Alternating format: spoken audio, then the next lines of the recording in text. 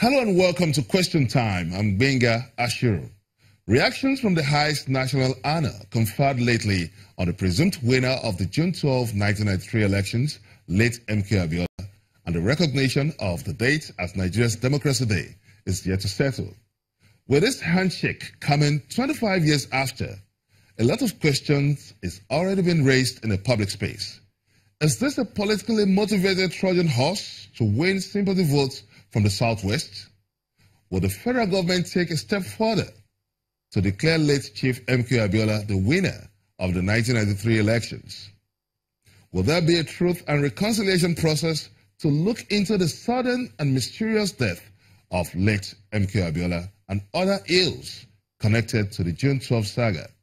As we try to find answers to these and many more questions, our guest is the first son of the late business mogul and the acclaimed winner of the June 12, 1993 elections, Mr. Kola Abiola. Join us in this interview. For me, it was unfinished business, and I didn't think it appropriate to not to do anything otherwise till I see to its logical end. And today, well, as of June 6th, 2018, it came to an end for me. And then maybe going forward now, maybe I can look at other things politically. But for me, I needed to deliver that ticket, whichever which way it came, and I think I've delivered that now. It appears you were doing all this stuff on the ground, yes, because not much of you was seen in the public space. That's how I do my thing. I don't make a lot of noise.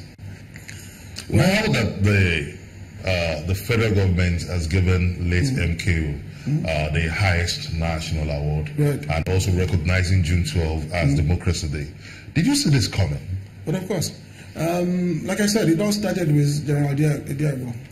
When he passed away, went back to the drawing board and figured out how best to still achieve the same objective.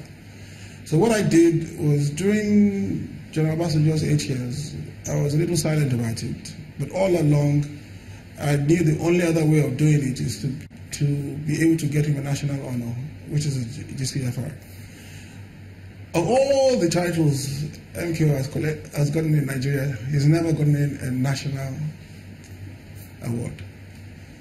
And I felt there's only one appropriate national award, which is the GCFR. So after Baba left, I approached my brother, because I'm very close. I remember the family, the Yaradua family. I approached the then President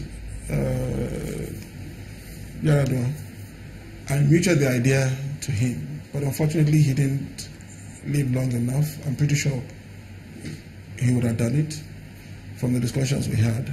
And once he passed away, I left it and then moved on to the Yaradua administration. Now, I started talking to people in the Jonathan administration immediately he came in, but nothing formal to that point.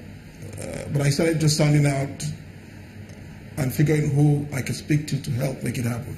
Of course, perhaps that played out in the in the attempt to rename UNILAG, okay, Maui University, Moshood Abiola University. So at the point they made that announcement, and it blew back at their faces, I now approached them formally. Now, I didn't write to them, but what I did, and that was deliberate, I didn't write to them. What I did was to go to them and said, look, if you guys had consulted, and I told you exactly what needed to be done. Did you think that was the right step to take? That was a mistake. They were trying to regionalize MKO. He was past that. This man was voted across the board in Nigeria, irrespective of religion. So I went back to them and said, look, this is a mistake. If you had consulted, I would have told you the appropriate thing to do. Now, I didn't write then because I wanted it to appear as an initiative of government. I spoke to the then Attorney General, Adokie. God so good he's still alive, if you can find him, that is.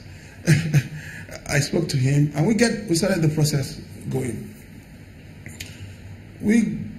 Along the way, we had problems from the National Merit Award Committee. I found out, Adokie confirmed that to me.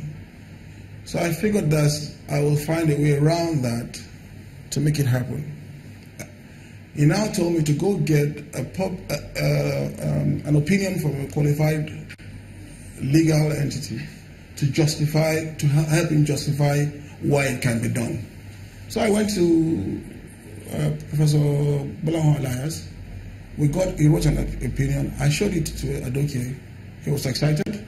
He felt this exactly solves the problem, and assured me that he would use that opinion on a covering letter to Mr. President for approval and confirmation.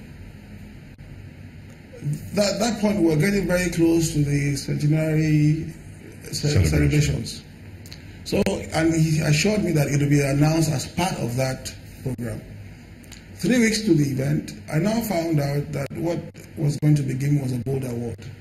So I tried to reach Adoke and say, look, come, this is not what you and I did, but if you go ahead with it, I will not accept it.